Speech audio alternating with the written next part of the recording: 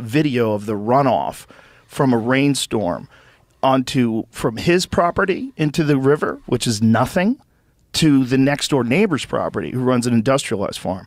And it's a fucking disaster. It's horrific to look at because you just see the topsoil's gone. Look at the difference. There's a clear line between his property on the left and the neighbor's property on the right. I mean, how insane is it that this is normal for us? This is the problem. The problem is they've gone into these monocrop agriculture situations where they use the same land over and over again, and they have to apply fertilizer and they have to apply herbicides and pesticides and make it toxic for everything. But whatever the fuck it is they're growing, a lot of the stuff they're growing is genetically modified in order to be more tolerant of these pesticides and herbicides. And that's not good. No. This is a major source of the problem. Yeah, fertilizer. But I can't comment on that. Yeah, it's really interesting stuff. It's obviously not my wheelhouse either, but these people that I've had to talk about it. But the point is that we're going to need, some people say, 3, 4, 5 times the amount of electricity that we have now by 2050, which is we use 2050 as a goal mark because that's the IPCC standard. They said that by 2050, all the countries of the world have to bring down the carbon emissions to zero. To zero. Now, how is that impossible? It doesn't work. I mean, the green renewables are great. There's a great idea. It made great sense when you saw Al Gore's film. But the truth is that CO2 keeps going up, not down. It's gone up since then. And we've spent trillions of dollars since the 2000 period. This is 20-some years now. And it just hasn't worked. And nobody admits it. That's what's crazy. So the only way to get the carbon dioxide out of the atmosphere is do it clean. Do it right now. You got to get rid of gas and you got to get rid of oil, basically. And you got to be severe about it. That means you have to have an alternative, a clean, cheap, scalable alternative. And nuclear is the only one that's proven itself for so many years. And yet it doesn't even get talked about. I mean, journalists will say, and there's nuclear, which is dangerous. But it's not dangerous if you do it right, if you build it right and you keep it right. It's been done time and time again. It's just that one, I wish there had been more accidents. It would have really taught the lesson. Every industry has needed accidents. I mean, when they started the railroad, when they thought that your brain would get pushed back in your head because of the speed of of going forward. Same thing was true with airplanes. You had more crashes before the airplane has been, modified into this incredibly powerful machine. We're not going to get rid of the airplane. We have to use fuel.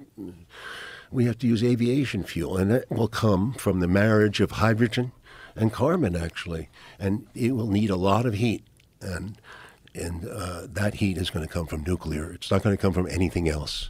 That amount of heat. We also have to take into consideration that if the population continues to grow and we're doing things the same way, whatever our output is now that's damaging, it's going to get worse and worse and worse. Yeah. There's going to be more people. The United States is in good shape compared to the rest of the world, but look at India. Yeah. Look at Africa.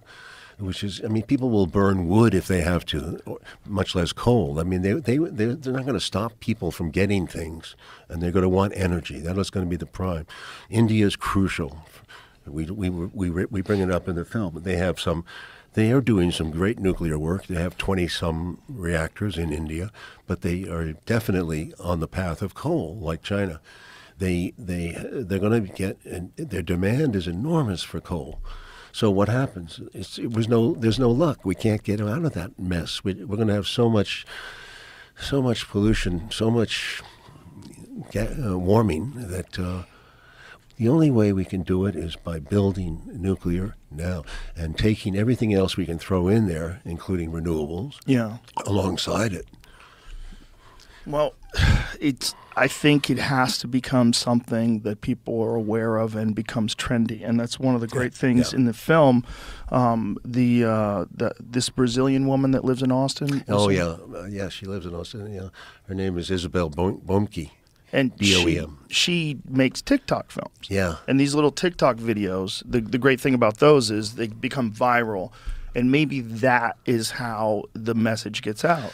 Yeah. I think that's part of it. I think it needs to be addressed by leaders. The leadership of, let's say, President Xi of China has committed to the UN that by 2060 they will have zero carbon emissions. Well, I think that's a vow. It's going to take someone who's got some courage, because politically it's an issue, because people do have this false narrative in their head. Yeah. So it's going to take someone who's willing to step outside of what the polling would show. Because I would imagine that the polls most people, if you just started talking about we have to switch the entire country over to nuclear power, if you're running for president, people go, whoa, whoa, whoa, whoa, whoa. So many people just have the knee-jerk reaction that is brought about because of these films, because of the anti-nuclear power movement. There's still that propaganda exists in people's heads, or the false narrative, rather. Necessity is the mother of invention. As things get worse, it will be clear that we need nuclear more and more and more, and we'll come late to the game, and we'll say, well, we got to build more and more and more nuclear because it's not working with wind and solar. Right, but I don't think you're going to see that from a politician. I don't think a politician's going to stick their neck out. I think it's going to have to be so prevalent in the public narrative. It's going to have to be so prevalent in the zeitgeist that they think politically it's okay to be a proponent of it. Well, I think the younger generation is changing the numbers and the demographics of that. I think 60%, I'm reading, are pro-nuclear now. That's great. In the U.S. It's probably TikTok. Well, maybe. It might be. But, it's a new generation. They're more scared about climate change than they are about war. Yeah. And a lot of the older generation, they confuse nuclear energy with nuclear bomb, are dying off. And I think there is going to be a change. It has to be. There's no other way. There has to be. It's just on top of it, it's a miracle. It's a incredible. If it's handled correctly, built correctly, like Hyman Rickover did with the Navy. The Navy was one of the biggest developers of nuclear in America. Yeah. From the 1950s. They built nuclear submarines, and they kept going. They're still going. Talk about the power in a nuclear submarine, how long it lasts, too. Yeah. One small reactor can run a submarine for how many? 50, 60 years. That's insane. And also, if you put two of them into an aircraft carrier, you've seen the size of those. Yeah. That's it's a giant 6,000 people on that thing. That can go for. Also, the two reactors can make, that's what they're doing, actually. Two reactors can make an aircraft carrier go for, I don't know how many years, 50 years, 40 years. That's insane.